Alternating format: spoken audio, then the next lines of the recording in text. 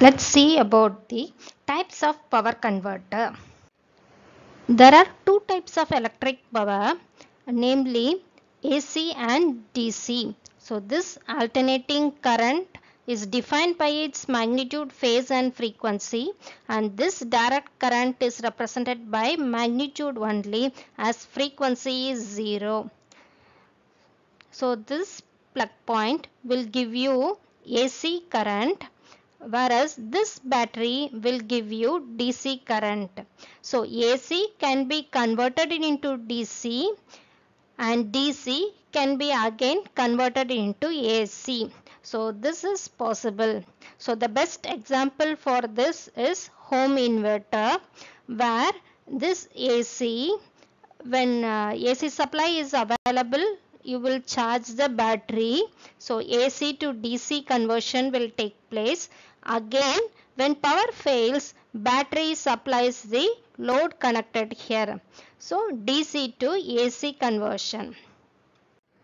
There are four types of power converter, namely the AC-AC converter or AC voltage regulator, where the magnitude of the AC signal is changed.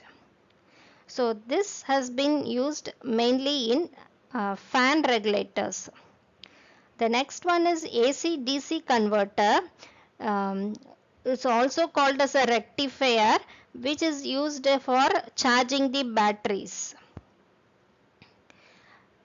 The next one is DC-AC converter, which is also called inverter. So you might have heard about inverter fed drives. Like if you want to control the speed of the induction motor, you can use inverter fed induction motor. So you can supply the motor through this inverter so that you can achieve speed control. And next one is the DC-DC converter, where the magnitude of the DC voltage can be stepped up or stepped down depending upon the requirement. So normally if it is stepped down, it is called chopper. Applications of power converter. The first one is a fan regulator. So this regulator was used earlier. It appears to be bulky as well as hot when the fan is in running condition. So this is a circuit diagram of the fan. The fan is basically an induction motor which is connected to the supply through this regulator. The regulator is nothing but a series of resistors. So if I want to run the fan at full speed, I can connect it in 5. So full voltage will appear across the fan. Whereas if I want to run the fan at a lower speed, I will keep in position 2, 3 or 4 so what happens, a part of the voltage will get dropped here and remaining voltage will appear across the fan, so the speed reduces. The problem with this method is some of the power will be dissipated here, that is I square or losses will be there, so it gets heated and that's why a fan will get heated.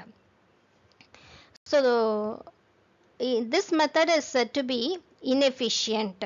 So nowadays we are not using this type of fan regulator. Instead we use electronic regulators. So this is the electronic fan regulator. So in this case a triac is used to control the speed of the motor. So what happens is this control circuit will determine the conduction angle, that is the firing angle of the triac. So if the firing angle changes, average voltage changes, so thereby the speed of the motor changes. So in this method what happens is it will not the fan will not consume there is no power dissipation, it will not consume all the voltage, it will take only the required voltage. So this method is said to be efficient compared to the normal regulator. So this is the circuit diagram of an UPS. So when there is a power supply, it will supply the load connected to it directly, and at the same time it charges the battery through this rectifier, AC to DC converter or rectifier. And when there is a power failure, this battery supplies the load through this inverter. So inverter does convert DC to AC. So the next is an electric vehicle. So you can see here, electric vehicles, the main source is the source of fuel is battery. So in some electric vehicles you might have different sources also. So if you have battery alone, you need only one DC-DC converter. So what is the purpose of this converter? So your battery may be at 12 volts and your DC link may be some 48 volts. So you want to change this 12 to 48, means you need to use a step-up converter. Again, if this supercapacitor has already 24 volts and you want 48 volts here, use another step-up converter.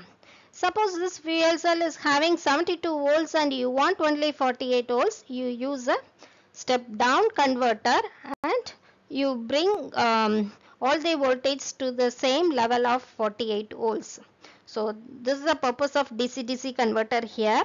So you are combining different voltage levels to same, you're connecting the different voltage levels to the same bus through this DC-DC converter. Again, this DC converter has to supply the motor connected here. So for that you need an inverter. So this DC has to be converted to AC to drive this motor. So this is an inverter. So next application is the renewable energy system.